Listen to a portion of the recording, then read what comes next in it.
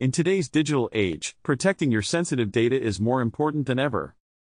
Hackers are constantly trying to steal your personal information for financial gain or to cause damage. Identity theft is rampant, and it only takes a few pieces of personal information for someone to take over your identity. Even something as simple as using public Wi-Fi can put your data at risk. So how can you protect your data? Simple tricks like creating strong passwords, using two-factor authentication, and avoiding suspicious emails and websites can go a long way. Using a password manager can also help you keep track of all your passwords while ensuring they are strong and unique.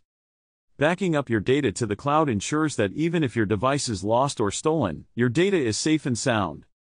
And finally, always properly dispose of sensitive documents by shredding them before throwing them away. By following these simple tips, you can help safeguard your personal and sensitive information.